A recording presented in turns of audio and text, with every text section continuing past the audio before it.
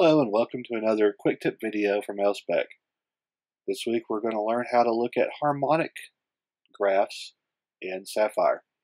Now there are a lot of options here. You can view spectrums, you can view your typical graphs based off of different IEC standards. So it's a large amount of information that you can actually view. What we're going to show is just how to do a simple, quick glance at your harmonic spectrum.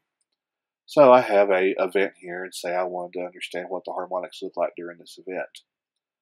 I can go to Actions, Add New Chart. This time, typically we've been doing trend. Now we're going to do spectrum. This brings up basically everything you can do on a spectrum, which you can see most of these are harmonic related. I'm going to go ahead and go down here, go to voltage and currents, and we can do amplitude or percent. We'll do percent on phase 1 of the current. Finish. And now here is the trickiest part.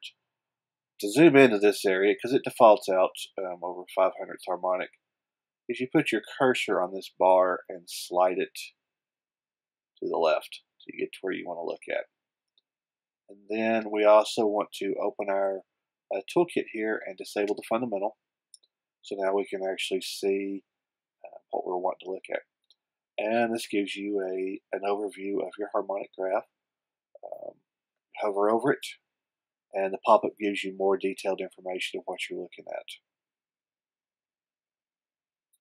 This has been another quick tip video from Elspec. Be sure to follow us on YouTube and connect with us on LinkedIn. Thank you. Have a great day.